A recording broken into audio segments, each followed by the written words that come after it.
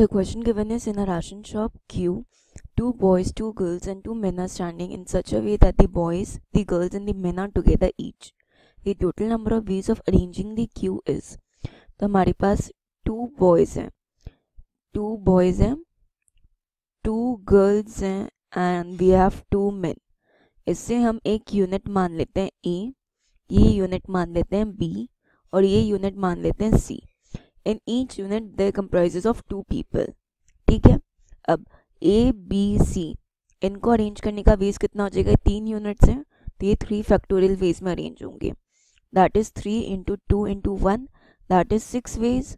ठीक है, लेकिन सेपरेटली अगर हम A देखें तो A में हमारे पास कितने हैं? 2 बॉयज़ हैं, तो इन 2 बॉयज़ को अरेंज हम कर सकते हैं 2 फैक्टोरियल वेज में.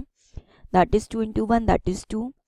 सिमिलरली B में हमारे पास हैं 2 गर्ल्स, तो 2 गर्ल्स को अरेंज करने का वे हो जाएगा 2 factorial, that is 2 into 1, that is 2.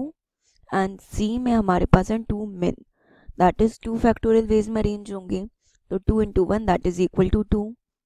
तो हमारे टोटल नंबर ऑफ वेज हो जाएंगे, total number of ways that is 6 into 2 into 2 into 2, that is 6 into 2 into 2 4, 4 into 2 8, तो 6 इंटू 8 दैट इज 48 ways.